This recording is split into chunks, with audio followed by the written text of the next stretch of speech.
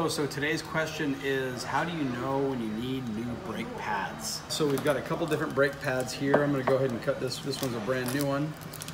This is from a Japanese car, these brake pads.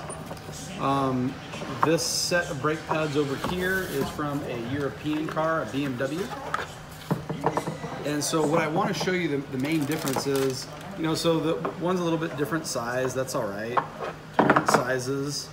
We're not here to talk about the different sizes of brake pads today, just when do you need brake pads? So on the Japanese cars and lots of the domestic cars, they have a squealer. So the squealer's right here. It's a little metal tang. And as the pad wears down to the disc, so as the rotating disc moves through here, the pad, this squealer will contact the rotating disc once the pad material wears away. When it does that, it makes a metallic scraping noise. When that happens, you need brake pads. On the European cars, they use a little bit of a different setup.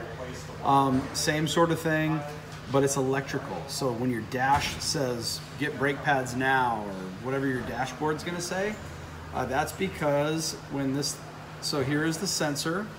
This takes place of the squealer, and as the disc wears this pad away, it comes into contact with this sensor right here, and when it does that, it sends a signal. So this is plugged into the car. It sends a signal up to the dashboard and says, hey, get brakes now. Okay, so this is generally all the electric style brakes work like this. Generally all the squealing style brakes work like this with the tang. Sometimes brake pads don't have any of this. They don't have the electrical part, they don't have the tang, and you can see actually on this car, so this is the back of a Honda minivan, and you've got 4 brake pads. Only 2 of them have a squealer. 2 of them only come with a squealer. So what's going to happen is you're going to rotate these from one side to the other. So one of the brake pads is going to have a squealer, the other one's not going to have a squealer. That's important because sometimes, what happens if this brake pad wears down first before this brake pad? Well, then what you'll hear is a metal-to-metal grinding noise.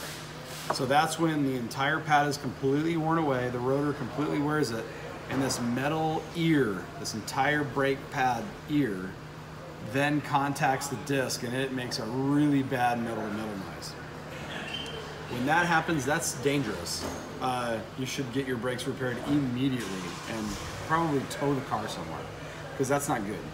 When it's squealing, you can still drive the car and drive it, you've got basically about 1.5 millimeters left of your brake life with any squealer. So it's just gonna go metal to metal and it's gonna make lots of bad noise. The question is, when do you need brake pads?